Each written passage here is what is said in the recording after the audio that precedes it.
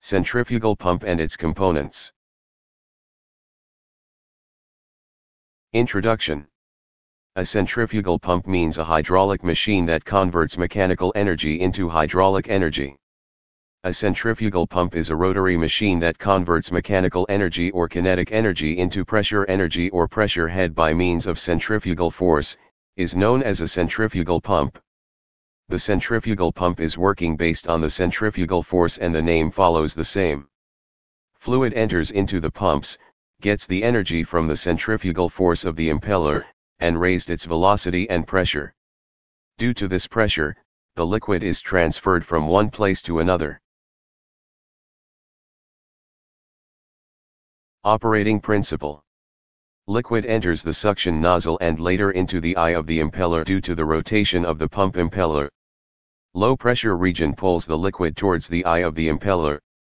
The rotation of the impeller radially pushes the liquid rightward. Centrifugal acceleration. The centrifugal force and curved nature of the blade pushes the liquid in the tangential and radial direction. A pump is required to transfer liquid from an area or a place to another place. The main acting force is centrifugal force. Kinetic energy changed into pressure energy or pressure head.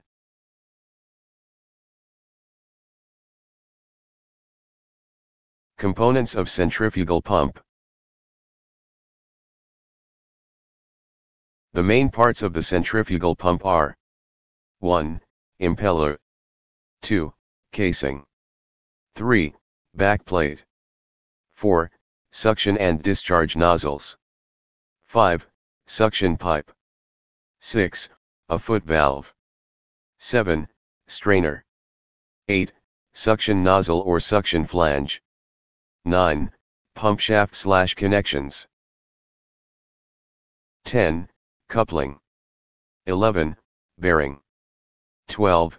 Delivery or discharge pipe, 13. Discharge valve, 14. Discharge nozzle or discharge flange, 15. Mechanical seal, 16. Shroud and legs, 17. Adaptor. Components of centrifugal pump.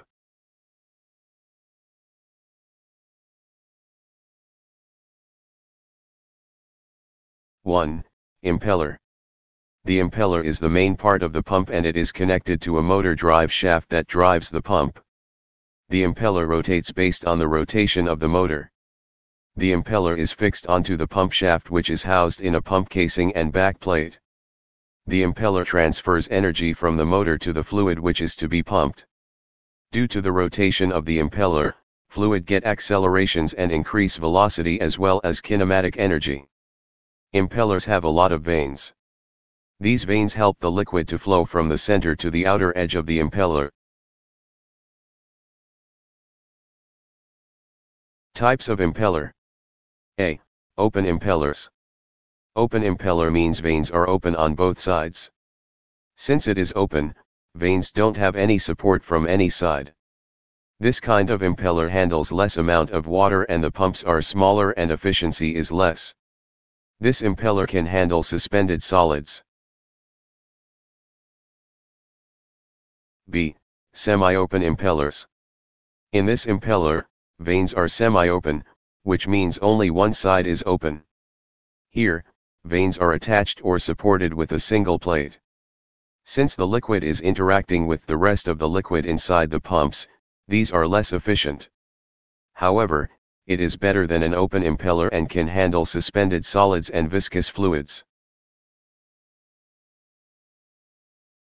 C. Closed impellers. Here, no side of the impeller is open, which means both sides are closed. It is looking like a sandwiched panel. The liquid travels through the vanes or channels among the impeller and plates. This is the most efficient impellers. These kinds of impellers are mainly used for clear liquids. 2. Casing. Centrifugal pump casing is simply like an airtight passage. This is housed the pump impeller and help to convert the kinetic energy of the impeller into the pressure head. There are 3 different kinds of centrifugal pump casings.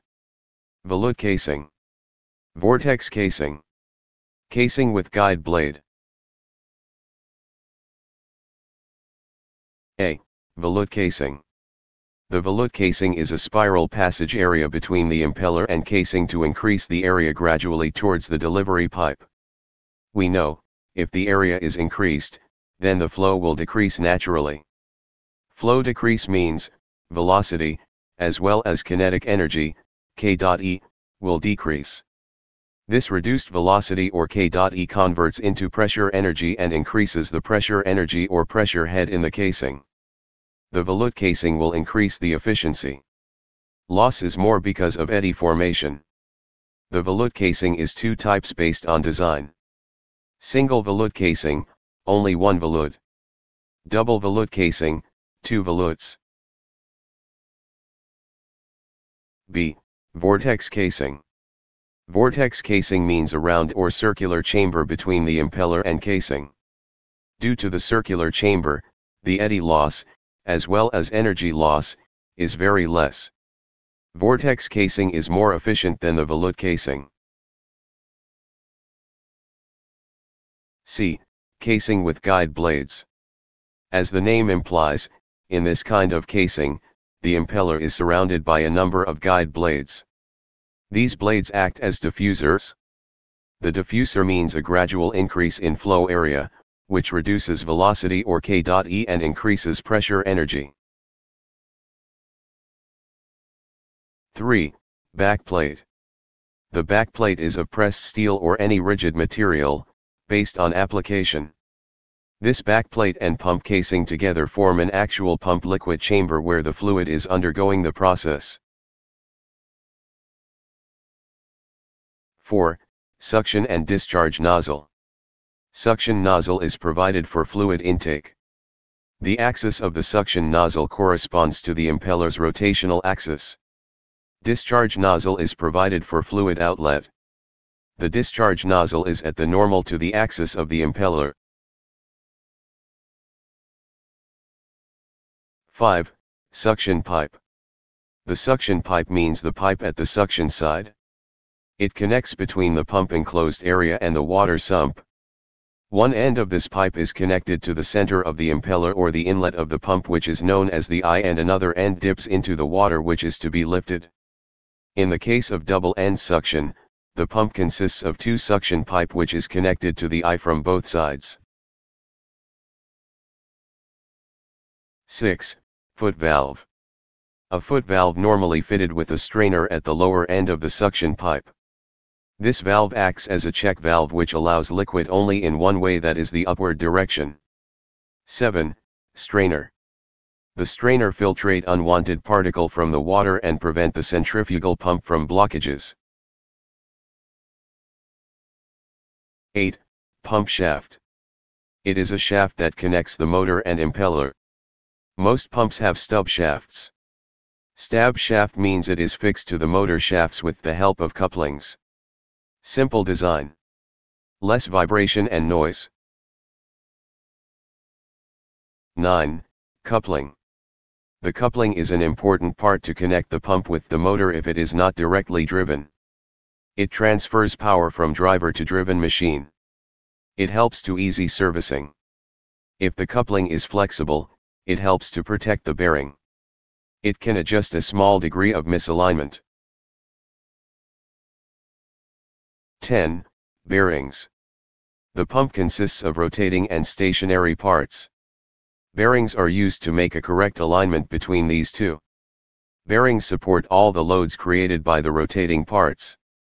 It helps to keep the shaft deflections within acceptable limits. It helps to transmit the load to the pump foundation. 11. Delivery pipe and valves.